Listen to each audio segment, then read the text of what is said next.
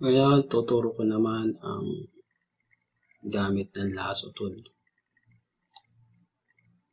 Polygonal at magnetic.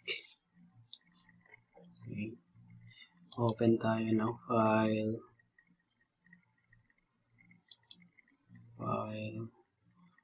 Download ko kanina.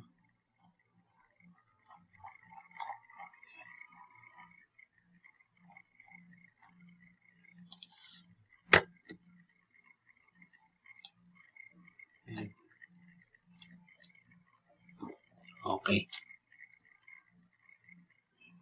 Paano gamitin yung lasso tool? Ito.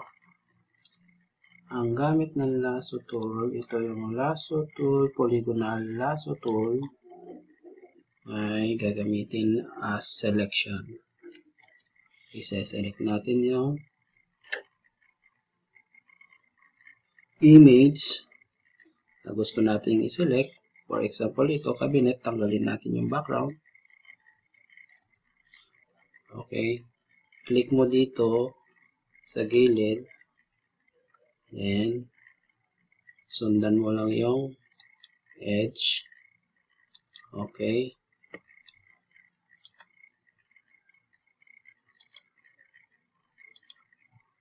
Ito yung pinakamadaling gamitin.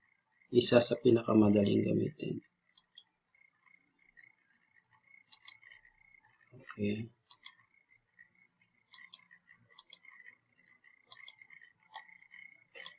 Ayan. Baka magtaka kayo bakit lumalabas yung kamay. Ang ginagamit ko lang po is pre-press ko yung space bar.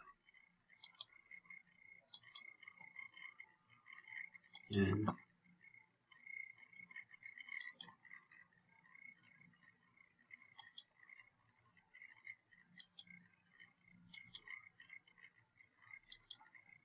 Okay. Pag nakita nyo ito, itong bilog dito sa may tools, okay, ibig sabihin na-reach mo na or naabot nyo na yung dulo kung saan kayo nag-umpisa kanina. Automatic, magse-selection siya kaagad pag nakadugtong na siya. Now, ano natin kopyahin? Gaya ng sinabi ko kanina, punta tayo ng layer by copy. Pwede kang pumunta ng layers, new, layer by copy. Dito makikita mo yung shortcut command or shortcut key. Okay, or pwede kang mag-right click kagad, layer by copy. Okay. Mapapansin mo, parang walang nangyari. Pero pag titignan mo dito, ay nandito siya. I-hide mo lang yung mata. Click mo yung mata para mag-hide. Yan. Pwede mo na siyang ilipat sa design na gusto mo. Okay. Yan. How about ito? Lasso tool. Ang lasso tool, click mo lang. Click mo siya, huwag mong bibitawan hanggang sa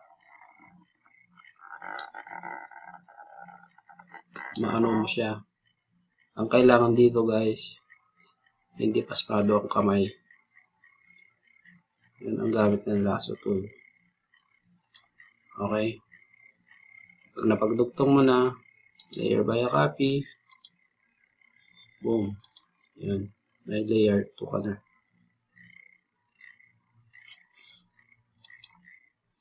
Next. Paano naman yung magnetic? Ang magnetic, ganun din. I-click mo, huwag mong bibitawan yung mouse.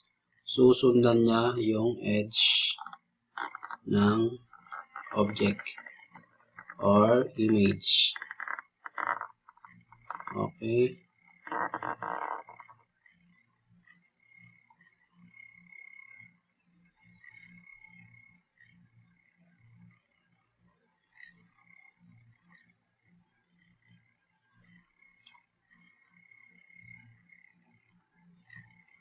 Now, ituturo ko rin kung paano gamitin ang lasso tool, polygonal lasso, para ma-align nyo ito. Okay?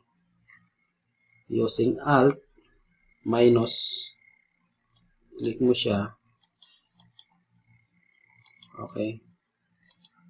Then, sundan mo lang yan. Ayan. Minus. Yan. Then,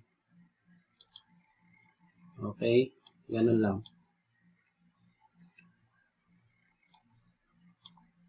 Ayan yan. Gusto mo pantayin yan. Alt. Makikita mo yung sign na minus sa tools. Then, sundan mo na siya. Okay. That's it. Maraming gamit ang mga tools na to kung alam nyo i-explore. Right click, layer via copy, and then you have another layer. Now, punta tayo sa pinakamabilis na technique. For example,